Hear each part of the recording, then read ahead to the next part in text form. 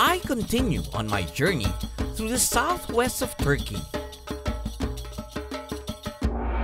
Join me as I discover more of Turkey's rich, interconnected culture, discovering ancient cures, and visiting sacred sites in this place often referred to as the Other Holy Land.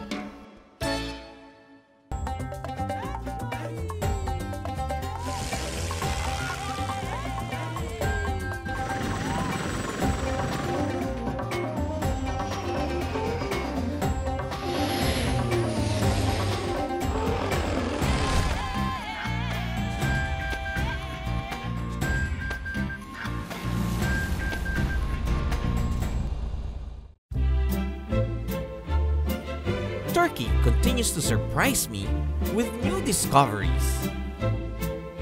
For instance, did you know that Saint Nicholas, known all over the world as Santa Claus, was actually born in Turkey? The town of Demre, which in the past was the Lycian city of Myra, is where we can trace the life of Saint Nicholas. Excavations have unearthed the church where Saint Nicholas served as a bishop. Here we are, way below this present-day surface, as you can see, and this is the church of Santa Claus or Saint Nicholas. This man was a man of the 4th century, born in Patara, about 1 hour away, further west. Then he became one of those early Christians to serve the Lord. He served the Lord over here as the bishop, and he died over here. The church is an important example of Byzantine architecture and is now a World Heritage Site.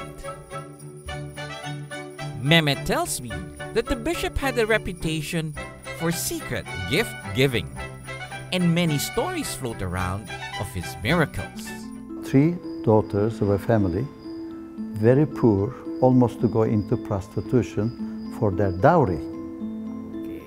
And having heard about this, now it was him who came to the home and dropped down golden sacks or bags through the chimney, and the next morning the 3 girls were so happy seeing the golden coins over there. So where did the Christmas reindeer Santa Claus concept come from? That's Finnish. That's Finnish. We see it on TV, reindeers, being drawn on the snow, etc. It's amazing how the universal icon of Christmas that kids all over the world look forward to came from the humble, generous bishop from a small corner of the Mediterranean coast. From Demre, we headed up north, passing some agricultural towns. Some ladies just harvested fresh green chili peppers and were preparing them for bottling. In this region of Turkey, where people in the past depended on the yield of the land, they made sure to seek the favor of the deities, particularly the goddess of good harvest and fertility.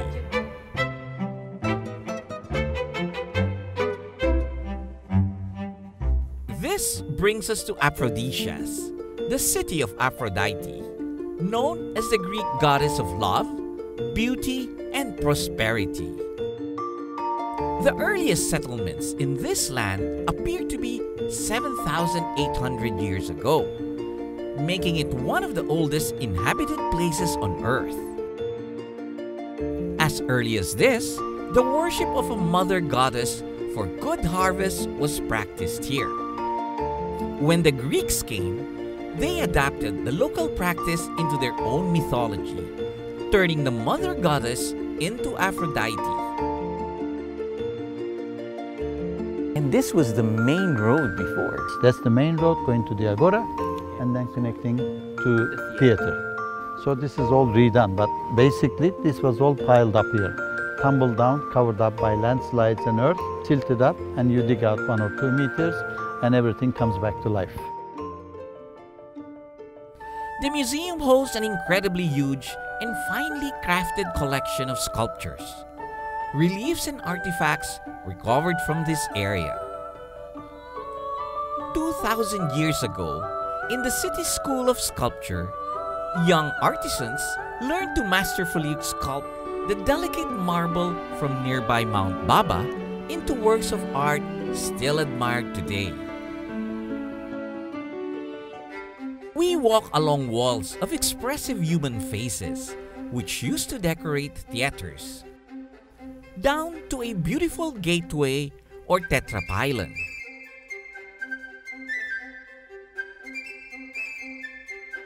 Which leads to the focal point of the town, the Temple of Aphrodite. This is the magnificent structure. Look at all this sculptural work. This beautiful temple.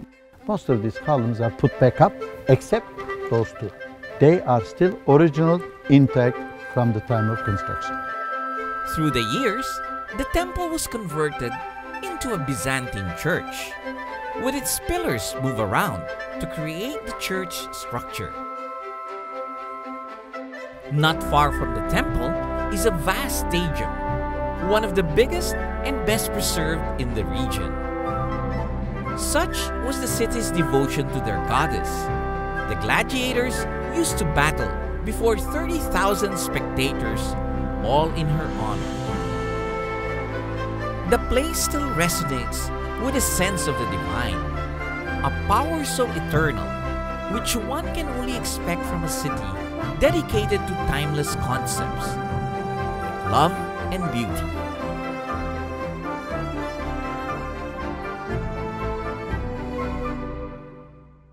Up next, I get a glimpse of the local life and pay a visit to Turkey's eternal springs.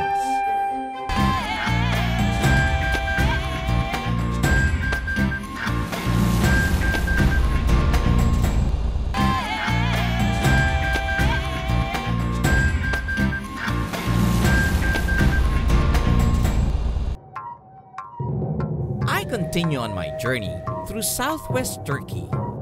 We reach the Lycus River Valley, where there once stood sister cities, Laodicea and Hierapolis, both flourishing at the same time, rivaling each other in business and politics.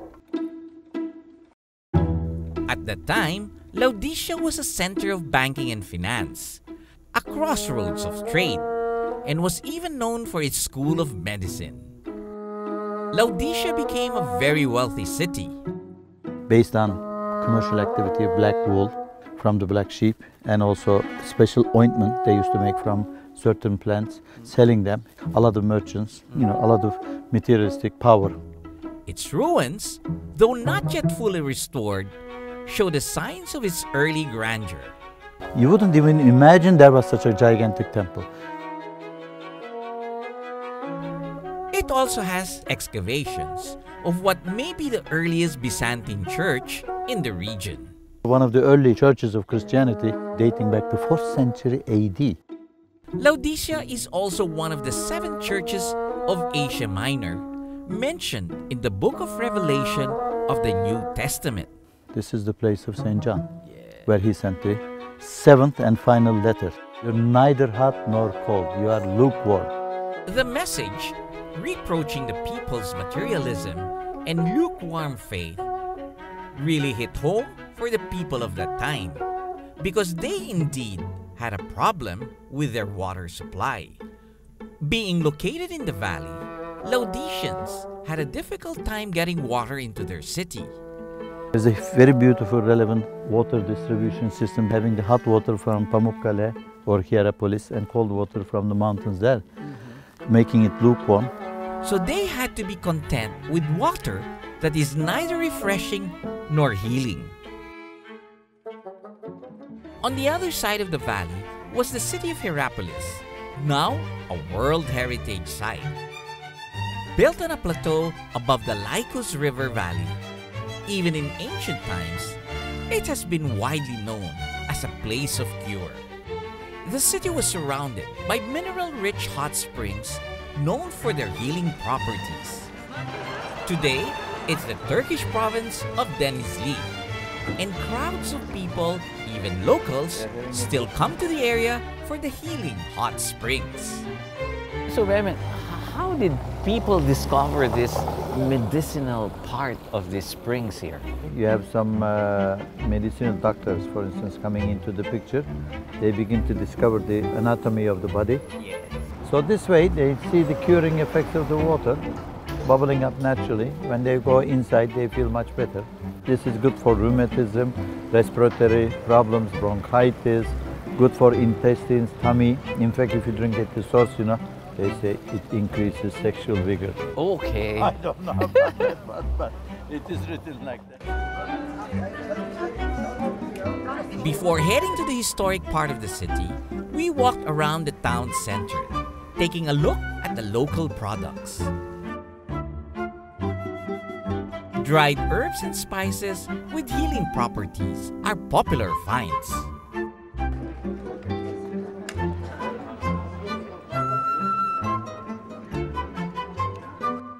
This region of Turkey enjoys a temperate climate, making it favorable for some traditional ice cream. Or a fresh cup of tea.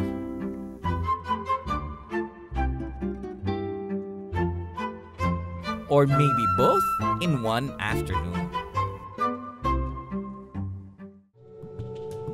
From the town, we headed for the cliffs where the ruins of the ancient city are found. Outside the city walls are a vast necropolis, an ancient cemetery with tombs and sarcophagi dating from different points in history. Most of them have epitaphs, their names, their jobs, their profession, and sometimes very strong statements. Don't disturb my peace. I send you all my damnations and curses if you disturb my peace. Let's take a look inside. This is the one with curses on it. Be careful, let's behave ourselves. It is quite an archaeological find, giving us a clearer picture of life and of death at that time.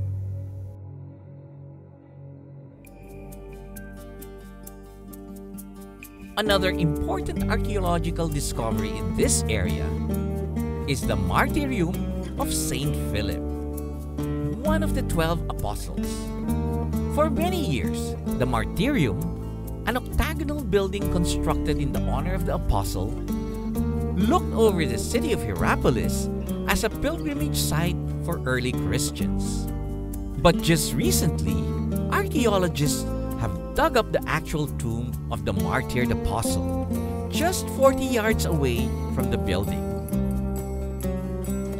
From this vantage point, one can just imagine the subterranean network of springs extending for some 50 miles under the mountains, emerging into the city's pools. These antique Roman pools have water surfacing at 35 degrees Celsius and with a heavy content of minerals. The pools are littered with underwater fragments of ancient marble columns, likely from the Temple of Apollo, toppled by earthquakes into the water today. But perhaps the most prominent site in all of Hierapolis is these beautiful formations in Pamukkale. Pamukkale means cotton castle. These terraces are made of calcium deposits left by flowing waters. The warm calcium-rich waters cascade over the cliffs, and as they cool down, they leave dramatic formations and pools.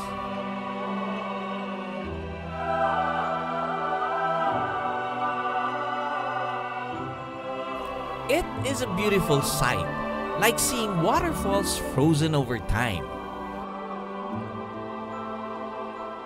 catching the colors of the setting sun.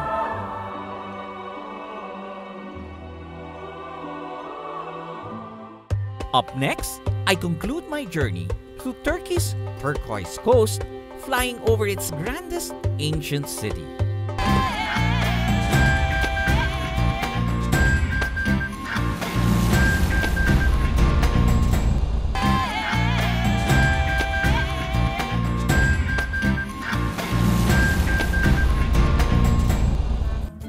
From the Lycus River Valley, we head back closer to the coast, to the port city of Izmir. Like most Turkish cities, it has had a long and rich history. retaining landmarks from different points in time. The area is also known for its leather production, and here at Baguio Rossini in Izmir, we find some of the best quality and latest trends in leather fashion.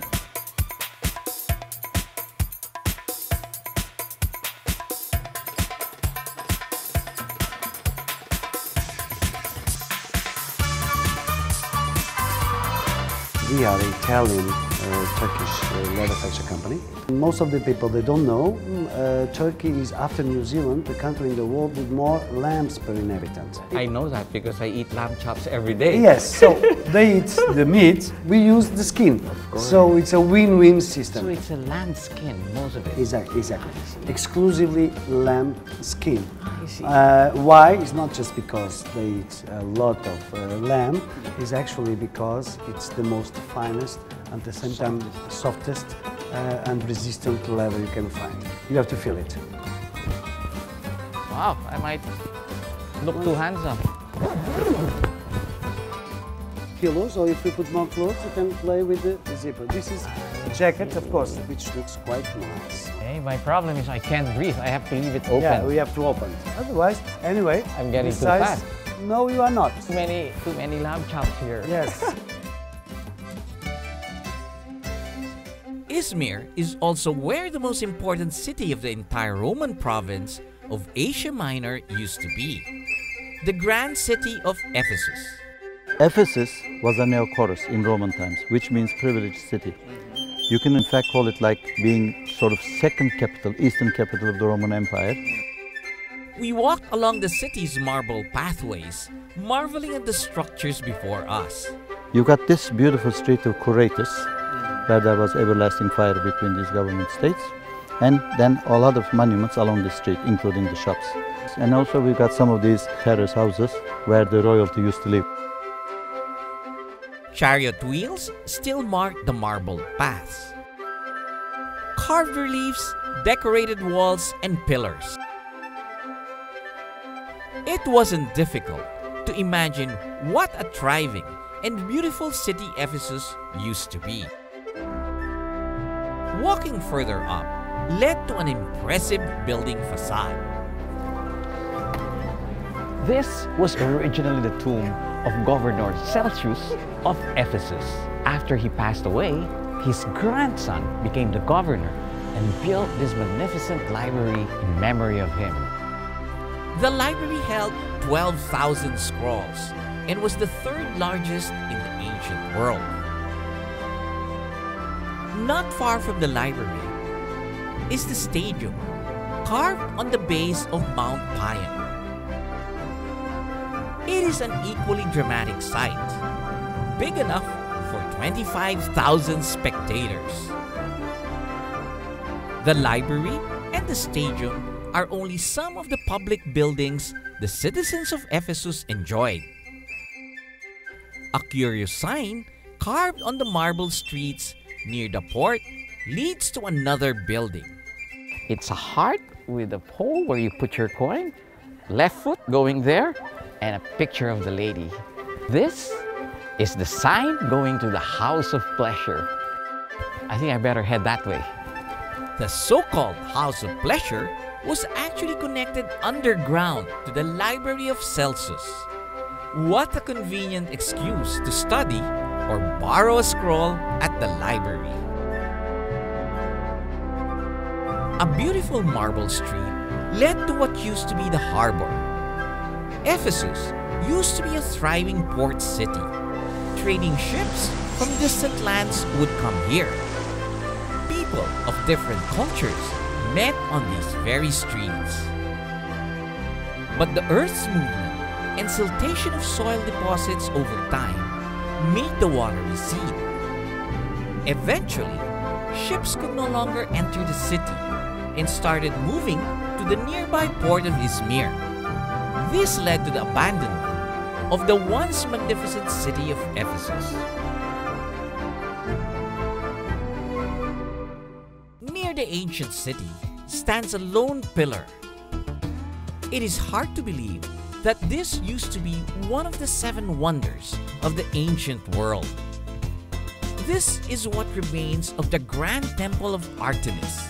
It is said to be unmatched in splendor, made entirely of marble with many columns rising to 60 feet in height. The rise of Christianity brought an end to the worship of Artemis, the temple falling to ruin. On a steep hill just outside the city of Ephesus are the ruins of a grand basilica, built by the Byzantine Emperor Justinian. It stands over the believed burial site of John the Evangelist. It is a popular pilgrimage site, owing to miracles attributed to the saint. It also offers a good vantage point of the city below. The Apostle John is also known to be the one Jesus entrusted his mother to at his death on the cross. As John spent his days preaching in Ephesus, it is said that he also brought the Blessed Virgin Mary along with him. Under the gentle sway of trees, we walked over to a small, nondescript stone house, considered a holy place for Catholics and Muslims alike. This is said to be the house of the Blessed Virgin Mary during her last days before her assumption to heaven. The discovery of the house came as described through visions revealed to a German nun, Anne Catherine Emmerich, who has never been to Ephesus herself.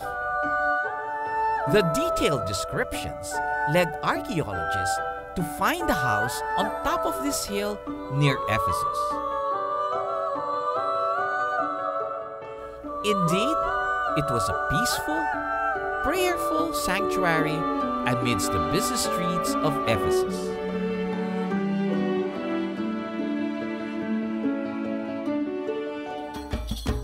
A good friend of mine, Erdogan Menekşe, president of the Aircraft Owners and Pilots Association in Turkey, recommended that I visit Haluk Ozil at his hangar at the Seljuk Ephesus airport. As he opened his hangar to welcome me, I was surprised to see such a beautiful and well-maintained fleet of flying machines. Haluk is into microlights and ultralights. I think this is very modern. After a quick pre-flight, taking out the aircraft did not necessarily need a tug. You will sit this side. Sure, I don't scare you. He was happy to let me fly left seat. Not so much traffic in this small airport, so we were off right away. It was a short takeoff roll, and kind of funny taking off alongside cars on the parallel highway. Each new airport and new aircraft makes flying such an exciting adventure.